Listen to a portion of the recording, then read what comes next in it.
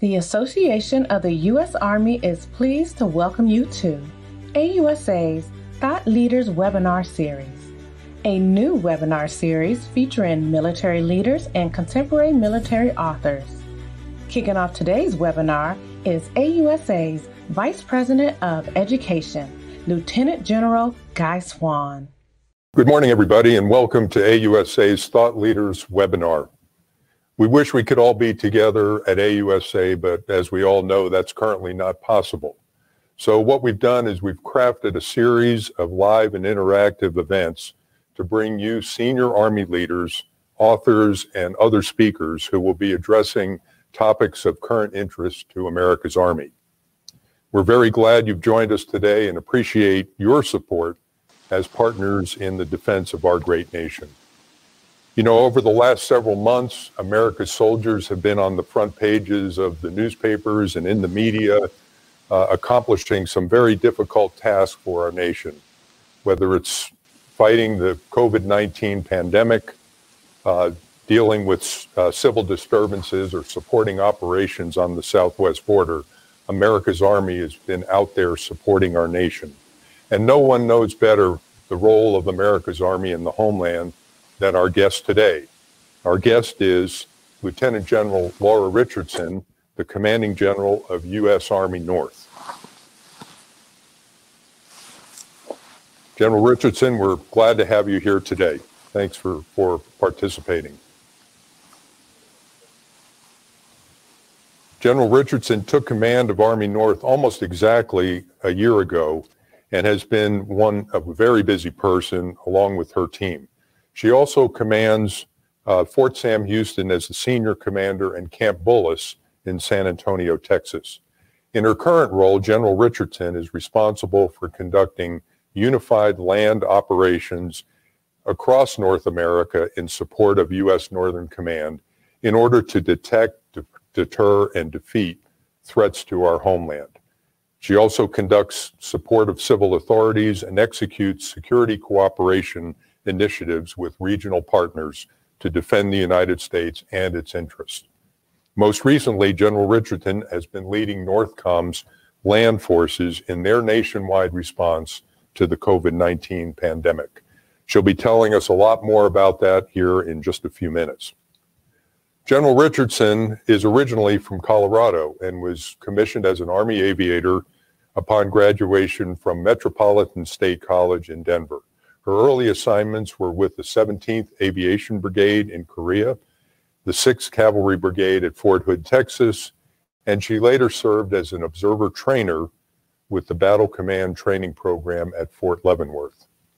After the Command and General Staff College, General Richardson moved over to Fort Campbell, where she served with the 101st Airborne Division as a battalion operations officer and battalion executive officer for the 9th Battalion 101st Aviation Regiment. After a tour of duty as the military aide to Vice President Al Gore, she returned to Fort Campbell to serve as the Deputy G3 of the 101st Airborne Division, and then went on to command the 5th Battalion 101st Aviation Regiment, which she deployed to Iraq in support of Operation Iraqi Freedom.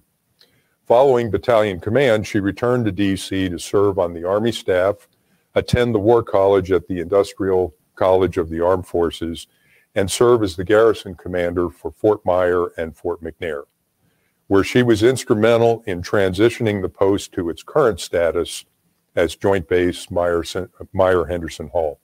After the command tour, she served on Capitol Hill as the head of the Army's Senate Liaison Division. General Richardson's other general officer assignments include Commanding General of the U.S. Army Operational Test Command, Deputy Commanding General of the 1st Cavalry Division, Deputy Chief of Staff for Communications for ISAF in Afghanistan, Chief of Army Legislative Liaison, and the Deputy Commanding General of U.S. Army Forces Command. Lieutenant General Richardson is married to Lieutenant General Richardson. Let me say that again. Lieutenant General Richardson is married to Lieutenant General Jim Richardson, who is currently serving as the Deputy Commanding General of U.S. Army Futures Command just up the road in Austin, Texas. The Richardsons have a daughter and a grandchild. General Richardson is going to spend a few minutes talking us through the complexities of her command and give us an operational update of what's going on in the command today. And then we'll turn to your questions. So if you have questions you want to ask General Richardson, please use the question and answer tab on the lower right-hand side of your screen. And we'll try to get to as many of your questions as time allows. So General Richardson, again, I know you're very busy. The command has got a lot going on, but thank you for taking time to spend with us. And with that, I'll turn the floor over to you. Good morning, and thank you very much to AUSA and Lieutenant General Swan for hosting this webinar. And it's truly an honor for me to have this opportunity to highlight U.S. Army North's role in support of the national COVID-19 response right here from Military City, USA in San Antonio. The theme for my presentation today is the Joint Force Land Component Command, or JFLC, response to the COVID pandemic in support of FEMA and interagency partners. I would like to start by playing a short video to highlight our COVID response, and then we'll pick up from there.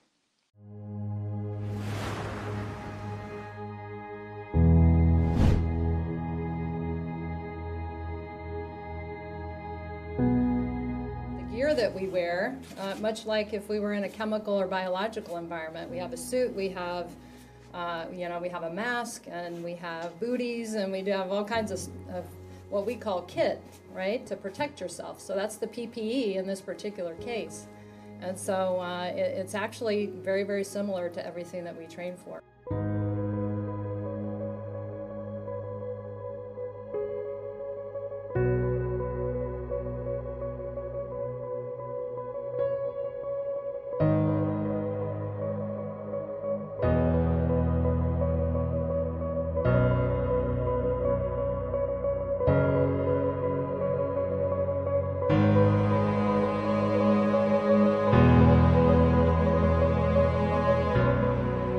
I would like to thank all service members, all federal agencies, FEMA, and all partners, especially the first responders that have supported us and our nation to make this a successful COVID-19 response.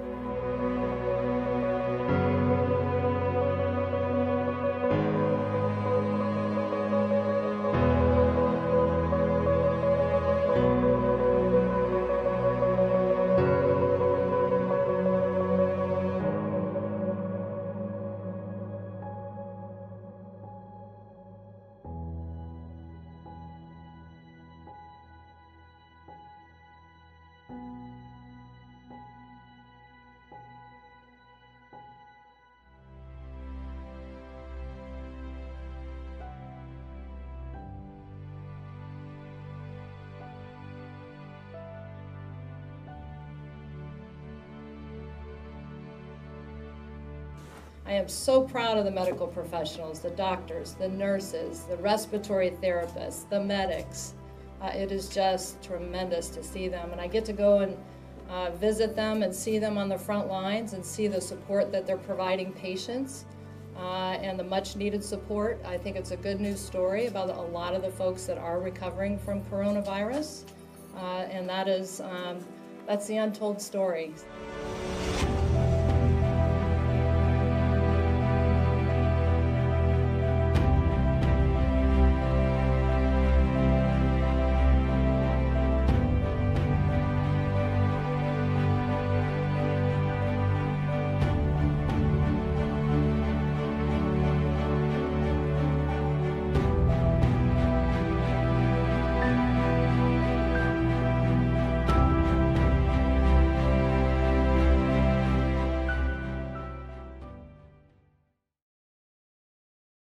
So I'm highlighting on this chart the NORTHCOM area of responsibility, just to show. I know it looks like the whole globe, but actually it really sets the perspective for our mission set in Army North.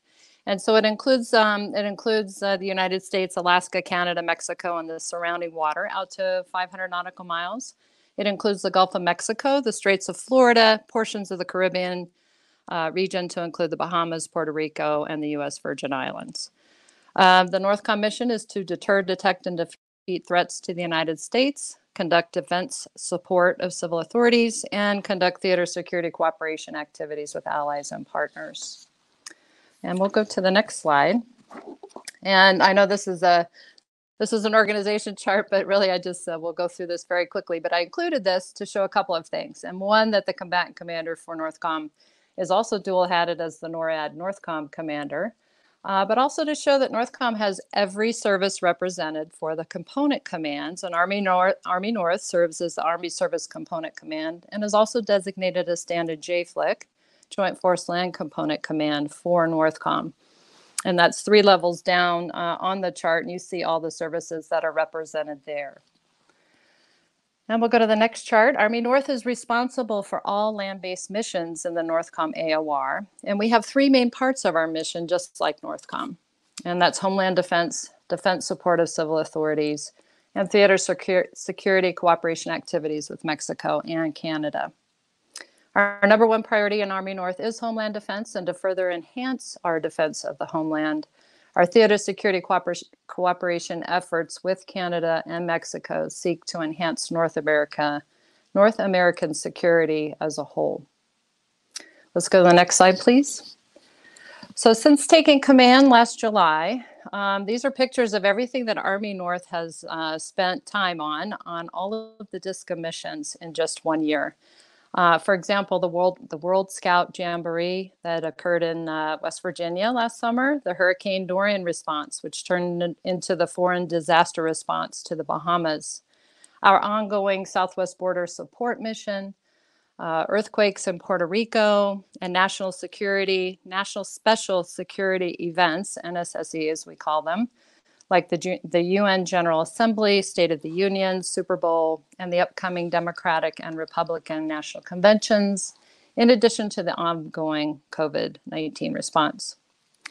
Next slide, please. An integral part of our mission preparedness is that Army North has 10 defense coordinating officers, and these are the pictures of them, that are deployed and embedded with each of the 10 FEMA regions.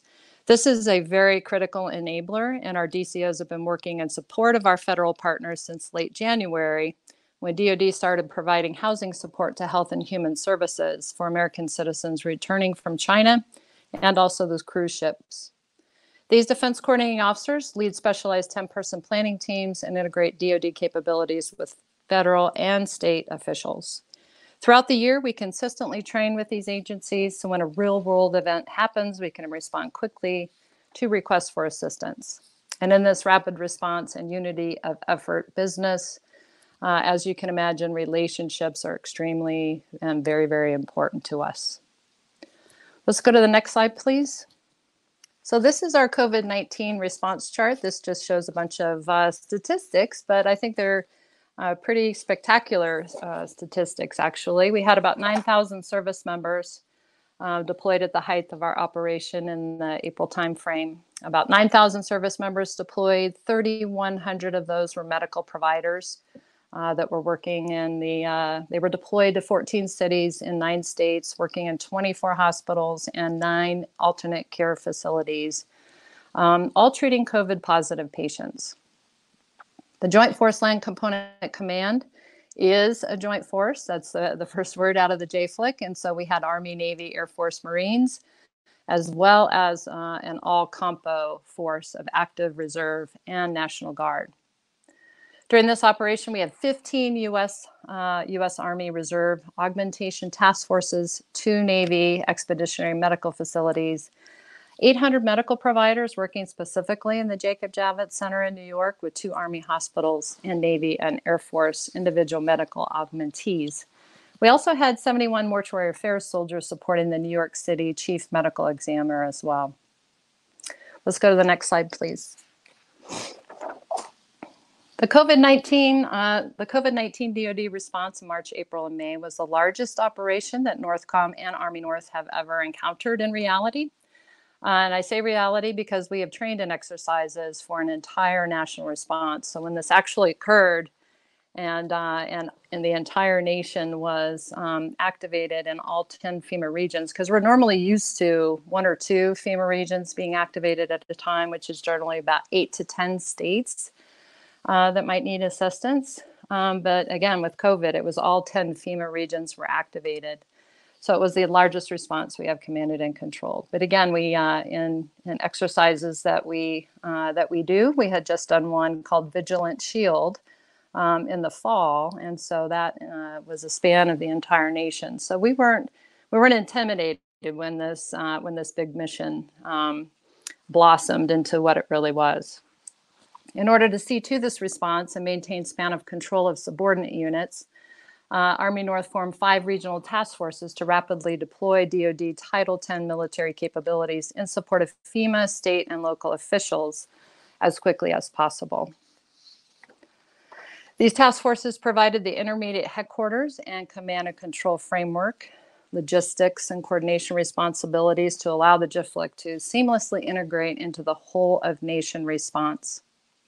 These task forces were called Task Force West, Center, Northeast, New York, New Jersey, and Southeast to cover the entire nation. And you can see the map there on the slide, and it's cut up into those regions. Key elements of this structure included use of our 3 DISCA-trained, regionally located subordinate headquarters as the first task force headquarters that were on scene, then placing the defense coordinating officers in direct support of them to help with the span of control challenges. Our Southwest Border One-Star Mission Command element provided C2, or command and control, for the approximately 500 additional COVID uplift forces in support of DHS and CBP. We also employed a Theater Sustainment Command, 3 regionally aligned expeditionary sustainment commands, and a One-Star Medical Command Post to provide C2, or command and control, for the 3 regionally aligned medical brigades. Let's go to the next slide, please. So this is about the Javits Center life cycle, and our main effort in New York City was transforming the Jacob Javits Center in just 1 week from an empty convention center into a 3,000-bed field hospital capable of treating COVID-positive patients. At the height of this, we had about 800 medical personnel from 2 Army hospitals who actually ran the Javits Center, and as an alternate care facility with augmentation from Navy and Air Force individual augmentees. DoD Title X support to New York helped alleviate a huge burden to decompress already full hospitals. And we ended up treating about 1,095 patients at the Javits in that 30-day period. And I don't know if you noticed in the video, the golf cart had 1,095, and that was the last patient to be discharged from Javits, and he was being discharged to go back home. So that's a great news story. We also augmented 10 New York City public hospitals with medical providers to strengthen their capability too. The Javits Center was also critically important because we learned a lot from transforming it from treating non-COVID patients. This is what we started off as the mission set was non-COVID, and then that quickly changed to treating COVID-positive patients. And to include the full range of COVID patients, originally it was supposed to be the recovering COVID patients, and then with this disease, and any doctors that you talk to will tell you that you think that you're recovering, and then you can quickly lapse into needing ICU care. So we went through the whole gamut from the least to the highest in the ICU level of taking care of these patients. Things like needing high flow liquid oxygen piped to each bed, medical grade laundry contracts, and PPE procedures. We were able to use all of these, and as we built in the Javits Center and worked with FEMA, HHS, and New York State, we were able to work with the U.S. Army Corps of Engineers and all the other states. So the alternate care facilities that were built after the Javits Center in places like New Jersey, Massachusetts, Philly, Detroit, they all took the lessons learned from the Javits Center. So they had already piped in all the oxygen. They had everything that, again, turning an empty event center into a hospital, really creating some infrastructure. They were able to take those lessons learned for their alternate care facilities. We also found that very strict donning and doffing procedures for PPE was really the key to our success. And to be honest with you, it is still key to our success in keeping our people healthy and the force in Army North healthy.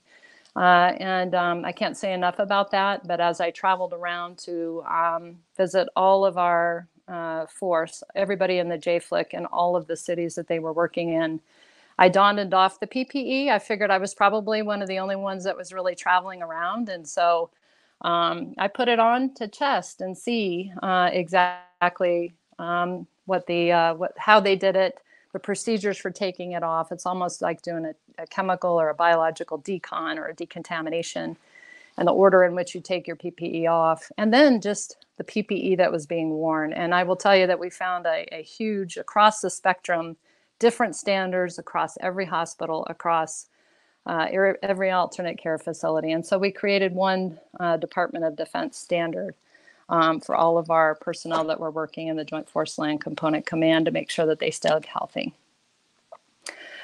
So I'd like to go to the next slide. There were 6 key decisions that greatly enhanced our ability to operate successfully as a JFLIC for this huge response. And talk a little bit top left, that shows a picture of a bunch of general officers, but actually the Army North and NORTHCOM fully supported our request list for needed expertise that we required to properly manage, command and control this operation for the nation. And we ended up actually uplifting our headquarters by about 250 personnel. I want to give a shout out to the Army's Combined Arms Center. They sent 4 of their warfighter teams to augment my headquarters, but also our subordinate regional task force headquarters, and also a logistics team. And these are our teams that certify our division, our corps headquarters for combat. And so since they weren't doing, everything had stopped initially with training, they came on board for about 60 days and worked with us. And what a tremendous help. We also received 5 additional general officers to the Joint Force Land Component Command, and those are their photos there, to help me on the staff, because to plug into the DoD enterprise is really what we needed to do across the board for this mission. Second is C2 structure and how we divided the continental United States in order to effectively integrate those 5 regional task forces. Was critical, and it worked very well in the long run. So all these headquarters were also regionally located in these places. So that was if you don't mind me saying, a no-brainer. That was easily put into place. Immediate mobilization. So Army North subordinate units, the down trace for my command, are National Guard or Army Reserve units. And they are extremely well trained in DISCA operations. And so absolutely, those were my forces of choice. But at times we need these units to deploy capability in a couple days, not in a couple weeks. And so I think, quite honestly, an overhaul of our data mobilization process would be very helpful. And so I was up in the January timeframe in the Pentagon and briefed the Reserve Forces Policy Board on things that we were seeing already and experienced during Hurricane Dorian. But I think this also just validates that as well. I think we can do better. In this case, we used AIT orders to get our RC forces moving and out the door quickly. And then we also requested some active duty units to help us with logistics, because as the theater army, I have a lot of responsibilities for what we call setting the theater and logistics. We provide logistics, common user logistics for all of the services. And so it's very important to get that capability out and set before we start moving forces into the area of operations. But during COVID, we were moving everything all at the same time, including the forces to be setting up and augmenting. So enforcing tactical force health protection. This was critical, as I explained before, using the full ensemble of PPE. If you work on a COVID ward, you wear an N95, you wear a surgical mask over it, you wear shield or goggles, you wear the bouffant, you wear the gown, the booties, everything. And again, we made that a standard if you're working on a COVID ward. I saw firsthand the differences, as I talked about. And so, again, we established that standard to make sure. And it paid off, because we had less than 1% of our military providers that came down with the virus. Integrating the interagency. So the New York City stakeholder walkthrough of the Javits Center. So as I had on the Javits Center life cycle chart. You saw like an empty convention center with soldiers kind of sprinkled around. We actually pulled in the HHS, the FEMA reps, and the state representative from the governor and the Department of Health. And that paid huge dividends, obviously, that integration. And again, all the states after that were building and setting up alternate care facilities had used those lessons learned. So again, I think that was a win-win. Augmenting hospital staffs. So arguably that was the decisive action of the operation for us.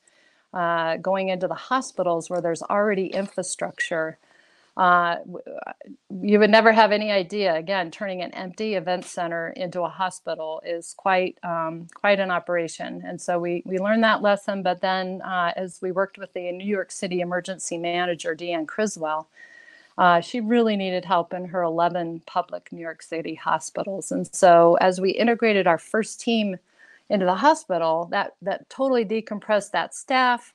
They were able to take a little time off, get some rest, recharge, but also it just, as Mayor de Blasio put it when I met with him and also Deanne Criswell, he said that the military was like the cavalry. They had just about all lost hope. And when our folks came and they were integrated into the hospitals, they were cheered, they were integrated as the teams within the hospital. It was just really, really incredible. And we found that was really the secret sauce to doing that, is going into where the infrastructure already is and helping out those staffs. Let's go to the next slide, please. But through this entire process, we developed these best practices, and I think these are really important, and I wanted to share those with you. And so if you have a special situation, then get special senior advisors, right? As a medical-centric operation, the Army Surgeon General offered support through a senior medical staff officer with clinical experience, an emergency room doctor. Normally, I'm authorized in a full colonel as a surgeon. The slot was empty, and I was able to get an Army Reserve Major General as my advisor, and he's just tremendous. And he's still mobilized and working in our headquarters and assisting us. And 3 experts from West Point, quite honestly, with statistics and microbiology PhDs. They helped us specifically to inform our modeling efforts at the Joint Force Land Component Command. The National Response Framework. So I'll tell you what, it works. And executing and understanding this framework at all levels was critical. From DCOs embedded at the 10 FEMA regions to the dual status commanders in all of the states that had take-on of Title 10 forces, but also the Title 32 and the state active duty to do a whole response coordinated for those states, worked extremely well, but it also held up under this really heavy load. So I think it says a lot for our framework. In a pandemic, modeling is important. So modeling drove analysis and potential JFLIC response requirements. Early models used the wrong historical pandemic example. So for example, the Spanish flu, they didn't take into account predictive analysis using factors like the positive effects of social distancing, isolation, and quarantine guidelines. Number 4, having experienced DISCA professionals is critical. Relationships matter, as I've said numerous times, and in a complex interagency, state and local response operations. DISCA centers on unity of effort, not unity of command. Again, enforcing tactical force health protection using the full ensemble of PPE, and especially discipline in executing proper donning and doffing procedures was really critical. This resulted in a much greater degree of force health protection for our military providers, as I've said before. And then proper access to RC forces. I think we can do better. And so I would ask for that we work on that in DoD, and we are getting after that, and we'll continue to help drive that conversation. And for the last slide, just as we get to questions, this pandemic is impacting every single American, and we are aggressively working with FEMA across the entire country to determine what other military capabilities may be needed to assist in this fight. So as you've heard, probably because we released a press release yesterday, we are currently providing support in Texas and starting our support in California this week as well. And we are currently in the process of deploying medical providers from the Army, Navy, and Air Force. The first of 580 medical providers are working in 5 hospitals in San Antonio. An 85-person urban augmentation task force from the Army began on 9 July, and the remaining personnel will be both Army and Navy that will be supporting Texas. And there are also 160 medical providers from the Air Force that will support in California. We're also working very hard to plan for what may be coming next. As you saw from my slide from the last year, it's almost, you can't make it up. So is it going to be COVID wave 2? We consider what's going on now still an extension of COVID wave 1. Hurricanes, we're right in the middle of hurricane season. We've also had, we've already had a couple of large storms. Forest fires, we do those too, earthquakes, or all of the above. At Army North, our motto is strength of the nation, and we are working nonstop day and night to support our fellow Americans. So thank you for the time today. I hope I didn't talk too long, and I'm ready for your questions, so thank you. I'll start with the first question here. What were the biggest challenges transitioning from an Army Service Combatant Command to a full Joint Forces Land Component Command with that broader span of control? Yeah, I think some of the challenges were just really getting started. You know, as I said, you got to set the theater, you got to set the joint operations area first before you bring capability in. And like I said, we were rapidly bringing capability in before we were able to set the theater. And so I think that was one of the challenges that we had to work through, and just getting our C2 set, getting our folks out into the country, connected with the state, with the state, the region, the FEMA, HHS, and the state and local officials. Yeah, okay. Well, I just wanted to follow up a little bit on what you said about dual status command. You know, that may not be familiar for many of our viewers, but when you're operating in the homeland where the states have a lot of primacy, and you bring federal forces in from all of the services, the regular forces, how does that all work at the state level? Could you expand on that a little bit? Yeah, I think the dual status command concept, all part of the national response framework. You know, I'm a lucky person because I get to fall in on this kind of setup that's already, you know, through the hard knocks of lessons learned from Hurricane Katrina and other huge events for our nation. These things were put into place. The dual status commander is normally a 1-star in a state. National Guard officer underneath the tag. The tag normally, the adjutant general for the state normally nominates that to the governor, who they recommend. They're DISCA trained at Northcom. They're trained and certified, and they will command and control Title 32, state active duty. And then I, from Army North, would take on or give tactical control to that dual status commander of Title 10 forces. And once we have done the JRSOI, the Joint Reception Staging Onward Movement Integration, normally a quick process, and then hand them over to the dual status commander.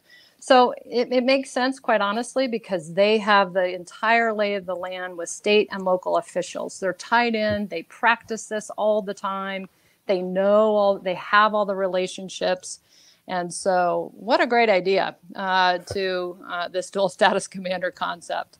And so right now, you know, as I explained, our current support that we're going to be doing and are doing right now to Texas and California, that we're getting integrated this week in California, the Texas tag just nominated a dual status commander for Texas, and that will pay big dividends for us. And it just makes things a lot easier and simpler because they have all these relationships. Great. Well, for our viewers, if you still have questions, please put those in the chat room on the right side of your screen. And in a minute, I'll be going to Colonel O'Donnell on General Richardson's staff to go through some of those questions. But I do have one more for you, and that is, You mentioned you've got a bit of a uptick now, and you've had to add additional troops.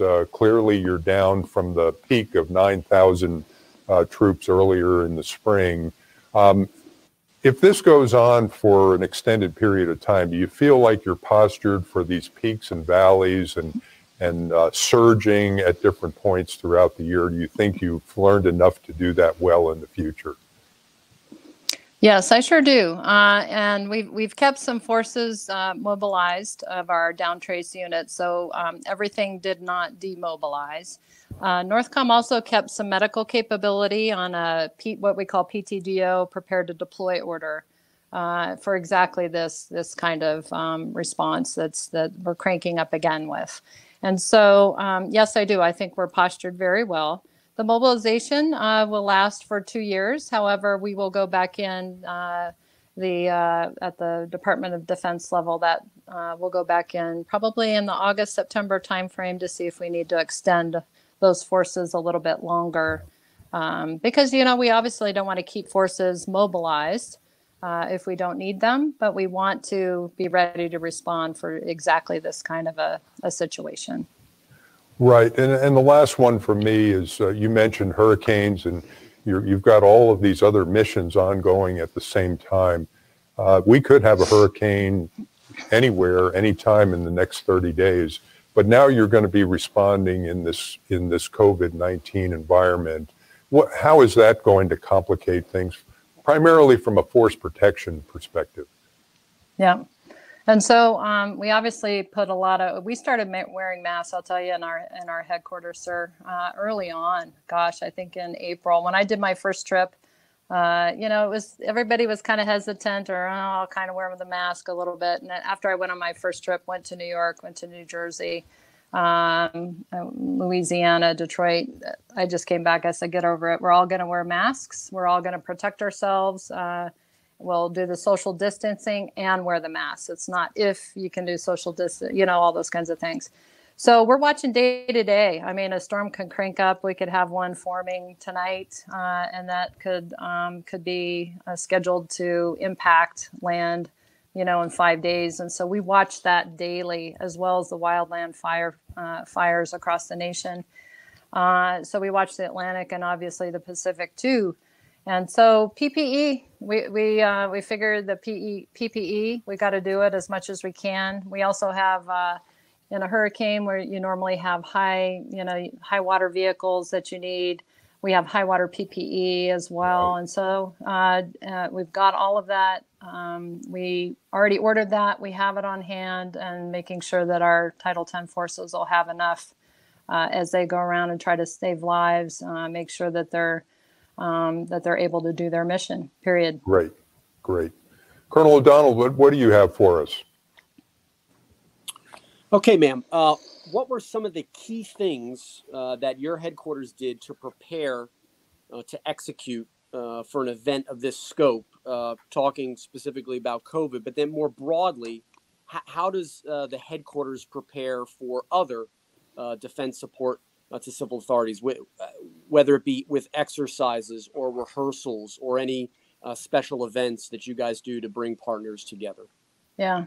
Well, for everybody, you'd be proud to know that we're exercising all the time. And so if we weren't doing this real world operation, we would be doing an exercise. And so at all levels, whether it's a joint staff, tier 1 level, national exercise, the Vigilant Shield one I mentioned, it was really key for me as a new commander.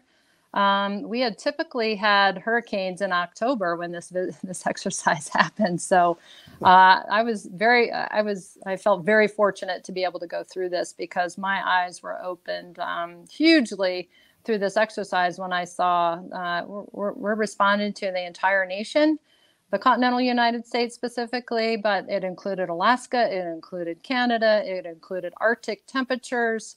It was pretty eye-opening. And so when the COVID started to blossom out, as I said, and it was just, we realized how big this was going to be. It wasn't as intimidating because I had already been run through the mill in October on the Vigilant Shield exercise. So We honestly have, I think the last count was about 66 exercises at all different levels, including our subordinate commands throughout the year. We're exercised pretty regularly. And so it's always good to get exercised more, get a harder situation or a harder scenario in an exercise so that when, when the real world happens, it's easier.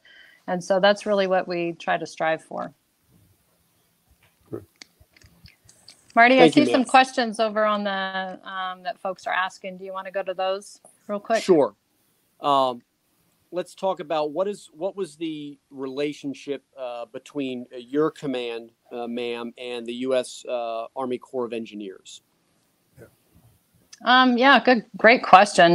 Because we got to partner a lot with Army Corps of Engineers, and so they, as the Corps of Engineers, and embedded in all the different regions that they have, General Semonite has subordinate 2-star commanders. And so, for example, Jeff Milhorn, Major General Jeff Milhorn for I think it's the North Atlantic region is what they call it. But specifically, he came and met with me and the New York City stakeholders. He was also building out the cubicles there and the Javits Center as well. And so they have a lot of relationships. They do a lot of contracts. They can really enable your operation. For example, if we had an operation, her Cat 5, Cat 4, Cat 5, definitely for Cat 5, we would be, myself and General Semonite would be going in prior to the storm in Puerto Rico, for example, and with some capability for both of our headquarters and being able to operate immediately as the storm passed.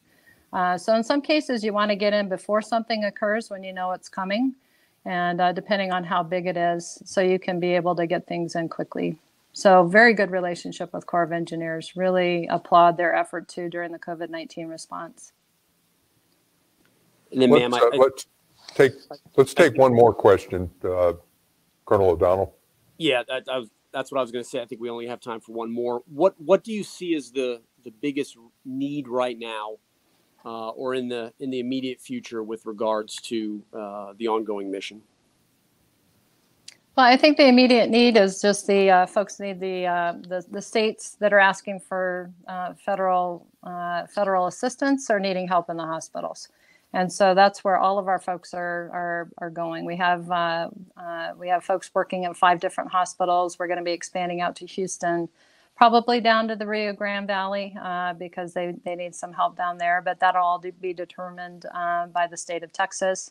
We already have the 8 locations. Hospitals are spread over about a 200-mile area in California. And again, it's going into the hospital. So just like what I said earlier, that was a game changer for us. Let's go in where the infrastructure is, help those staffs out, just put a big wraparound service over those staffs to help augment them and help them out. And that was really a lesson learned and a best practice. Great.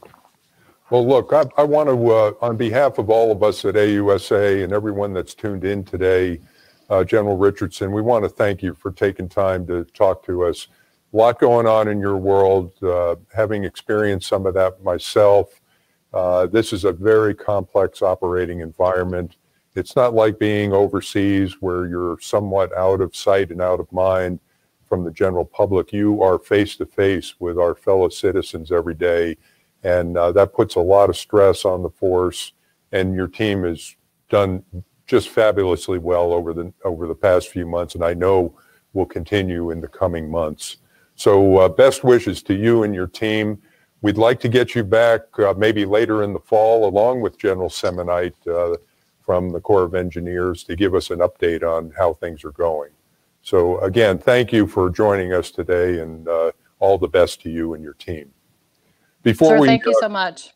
Yeah, thank you.